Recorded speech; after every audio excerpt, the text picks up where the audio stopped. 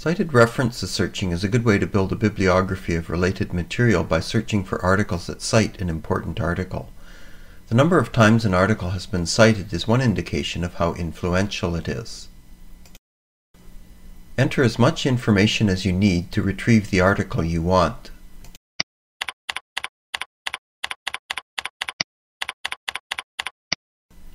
These figures tell us how many times the article has been cited in CINAHL. We select the checkboxes next to the articles.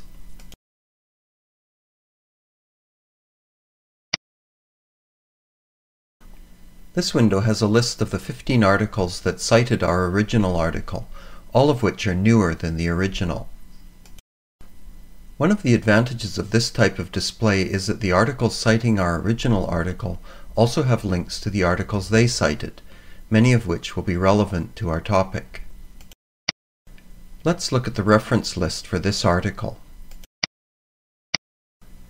This new list of articles shows many related papers that may be of use in our research. This ends the CINAHL Cited Reference Search demo. For more tutorials, return to the menu.